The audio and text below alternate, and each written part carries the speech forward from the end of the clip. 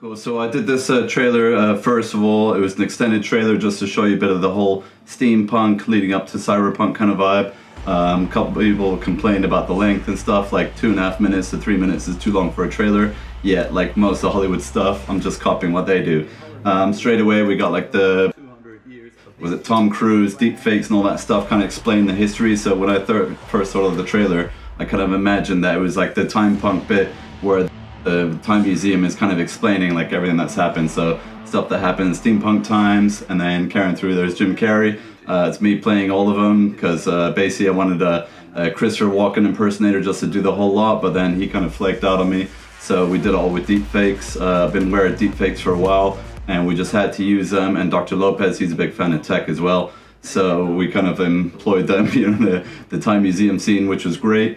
But yeah, some of these early shots, the steampunk UFOs, I wanted the real kind of retro, like Mars Attacks kind of 50s sort of vibe, even though it's set in the 1800s. It was like 1870 or something, I think that part was set. And then I'm kind of combining it with this future stuff, which is 2100. Even some of those profiles turning and stuff came out pretty good. Dr. Lopez tends to like crop the image and stuff like that, so it's better for Unreal, but sometimes he misses the fact that he's cropped a bit of my head off and all that, which wasn't the original footage, but it's okay. You kind of see a little bit at the top there, you get away with it. But yeah, it's just those little nitpicking things, you know, to make it absolutely perfect. But as our productions go, there's so much to do, so sometimes I just have to let mistakes slide and just kind of work with it. This is one of the first environments we use for Cyberpunk, so I think I again paid like 30 quid for that. Little joke there is the cowboy guy like dotted around the city if you can see me. I think I've reversed some of the shots as well, so my movement is a bit backwards, but you're not supposed to recognize that in the wide shots. Now we got Sylvester Stallone, who probably came out the best out of all the deepfakes. Just something with my face and all that, I don't know, it just matched. Black Panther guys, that was a long thing going, basically for months I was waiting for different people, and then I gave up in the end. I had to do the main basically Black Panther speech with my motion capture and stuff like that. This is basically like the final battle. Early stuff I shot just because it was so cool. Like this outfit as well, the Cyberpunk Police, I really love them. That BMX outfit I'm actually using now for Batman, and now I've had my first Batman rental. This is another bit while we're killing time. I just got and bought like some space environments, so we had the UFOs like flying through, just to show it's not just one big mothership, it's several motherships. And the whole point was that it's basically aliens from all over the galaxy, or universes if you will, and they're all joining forces to come wipe out humanity.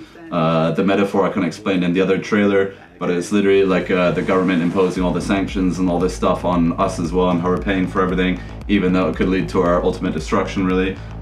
This is again an early shot I absolutely love, and again when I put in the sound effects it just made it all worthwhile, you know. So that's the thing, so when Dr. Lopez gives me all this stuff, it's all mute sound, there's no sound.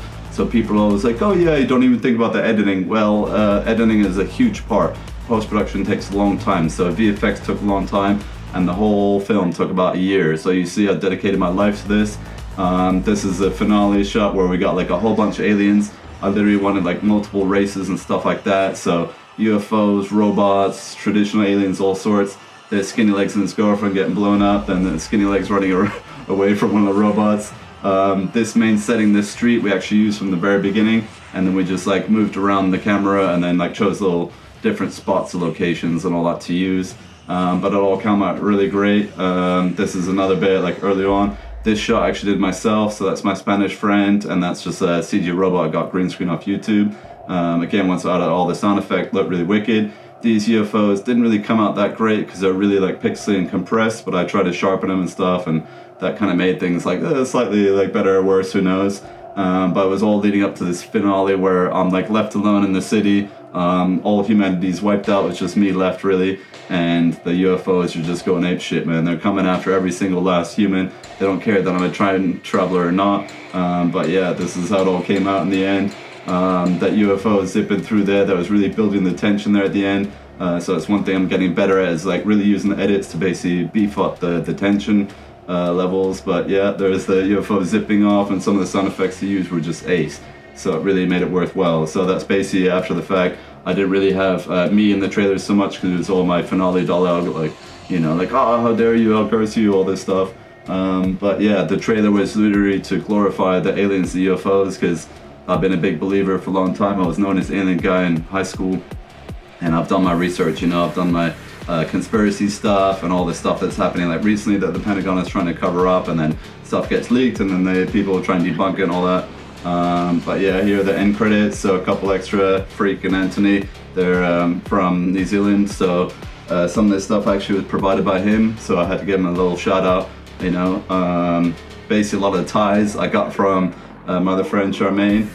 There's my brother in the clothing store. We had loads of troubles with this environment. It was just a big pain in the ass, but I just wanted to show everybody like how badass they were, like the Black Panthers here. The lasers, yeah, again, Dr. Lopez did those, so you know, some were okay, but you know, either way, I had to add some of my own stuff, and basically I kind of combined with what he did, and then I added my own little, you know, laser effects and stuff, just because I want a lot more lasers, a lot more kind of Star Wars, Clone Wars kind of vibe, you know, just like laser shooting everywhere, and like complete chaos, alright? And then yeah, 10K gets a shout out because he was a Cyber Pimp, so I shot that early on. So a lot of the stuff with the other people I shot early on. I originally did the steampunk and cowboy stuff first, and then I had a big break, and then I had health problems, and then Cyberpunk kind of dragged on and stuff, but it's finally all done now. So yeah, hope you liked it, hope you see the feature, check it out.